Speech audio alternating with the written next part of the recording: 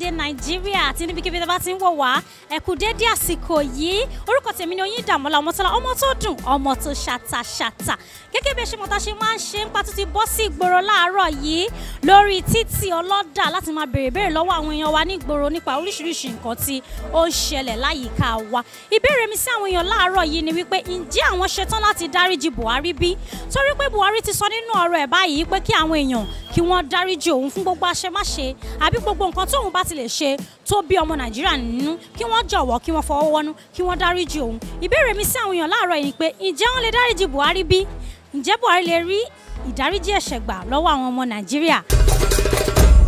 Whoever thought that there has been some form of injustice on him, we are all humans.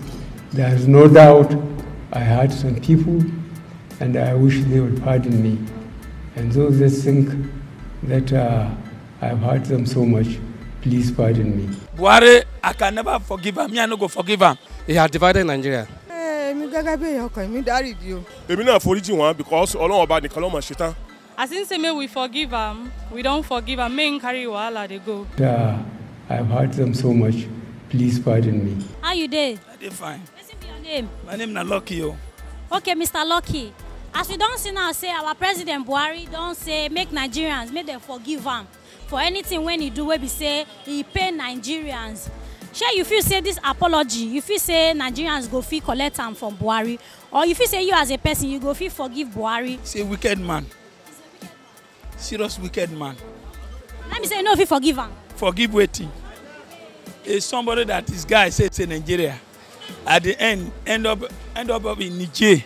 Said after I finish in Nigeria, I will run to Niger, go arrest. Use all our money, borrow money. Tina is still borrowing money. Telling us to forgive. How can you open your eye? They remove your eye here. Can't remove this one now. Tell you say with blindness, I should forgive. You think you forgive that kind of person? He's a wicked man. If you have done the right thing, maybe this election, forgive him. Say, okay, don't worry, you have done well. Despite the rest, kidnapping still they go on, and you know now, everybody they kidnap, killing, everything, hunger. Okay, you block border for 8 years. Border. Now, what is the gain now? People are dying everywhere because no food. Why did you bring cashless? What's the result now? Okay, where are the new money now? You know they.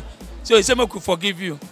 Now, the only thing he will do for us to forgive is maybe the new man when they come, when he put there to behave like him. If the man come, still continue the same way Buhari do, both of them, they don't go forgive them more. Nigeria now, the way Nigeria don't wise, Nigeria don't wise well now. But Buhari no do well. All the people that kidnap under him, they see they inside prison. They see they inside bush. They see they kill. Look at Benue. Is it Lagos? Everywhere no safe, no money. Do you know how many people die under Buhari? COVID, everything, all the money they bring. Now, how can you tell me, say you go borrow $800 million? You want to give you when they talk now 5,000 naira. Ask me now, 5,000 naira go buy 5 mango. No, ask you, or go 5 naira go buy yam. Yam when they sell on a rice. Auntie, how much for a bag of rice now? 30, 40. They say they will give you 5,000 naira. Now you will not go and remove subsidy.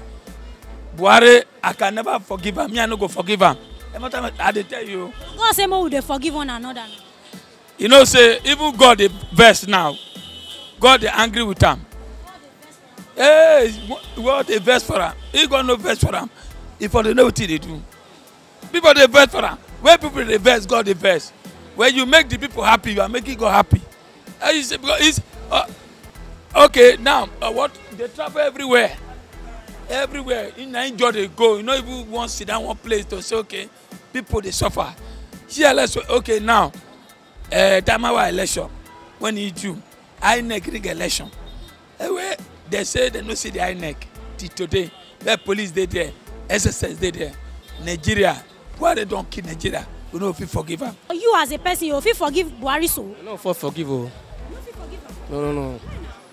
The Nigeria is bad. The shape of Nigeria is bad. The way he put Nigeria, he has divided Nigeria. Because there's no unity. In this country, there's no unity.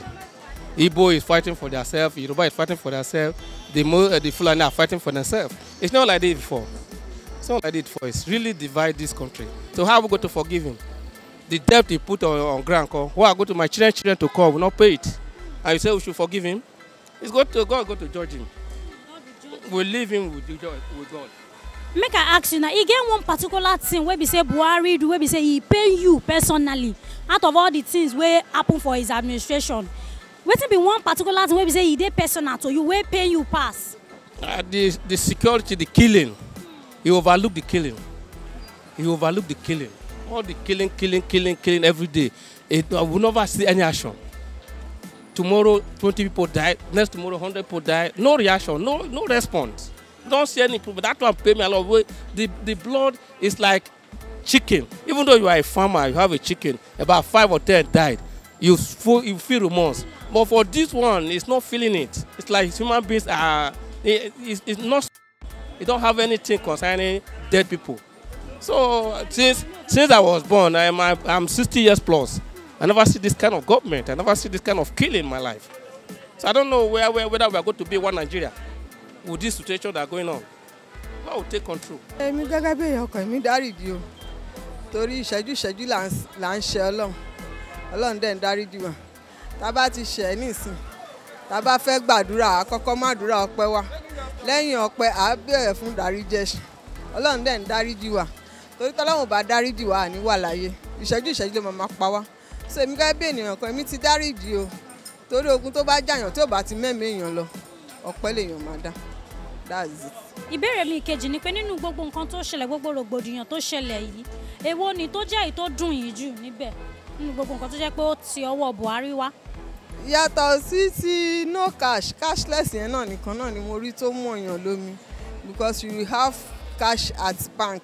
Àti gbà wàhálà, àti jẹun nínú ilé fìtínà. Ìyẹn nìkan náà ni mo rí tó jẹ́ gbòógì nǹkan tí ó ṣe tó mi everybody. Kò dẹ̀ sẹ́ni tí ò mí, because owó ẹ̀mí ni owó.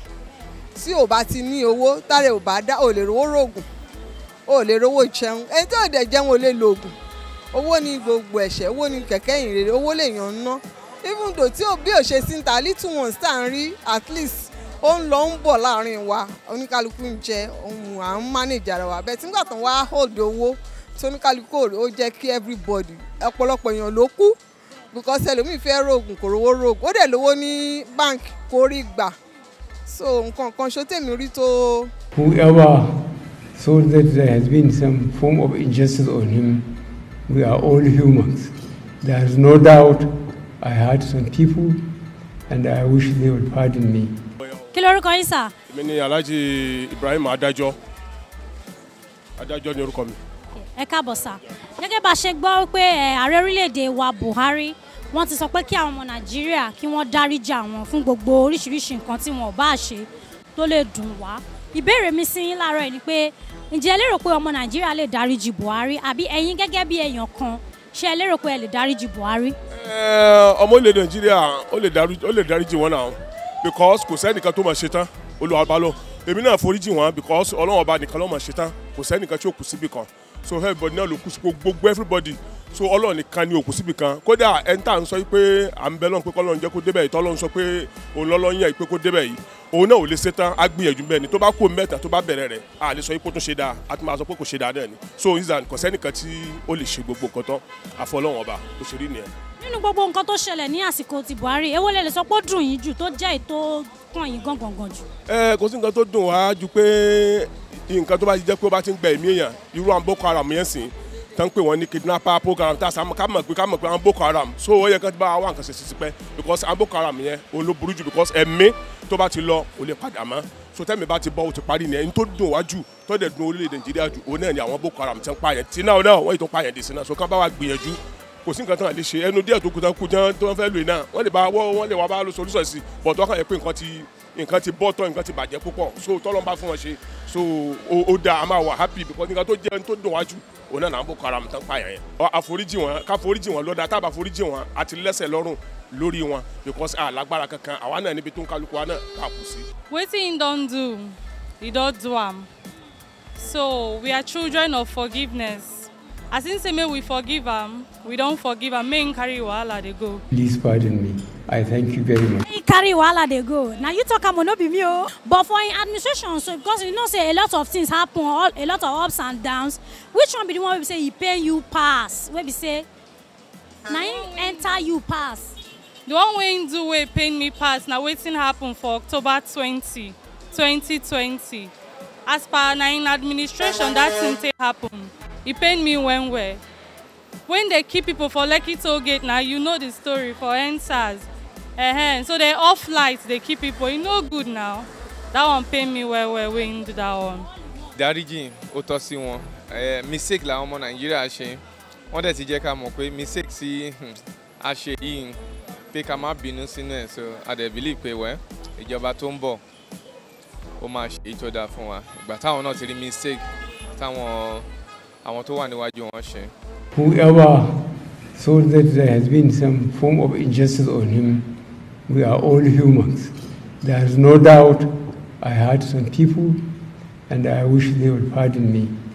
And those that think that I've hurt them so much, please pardon me.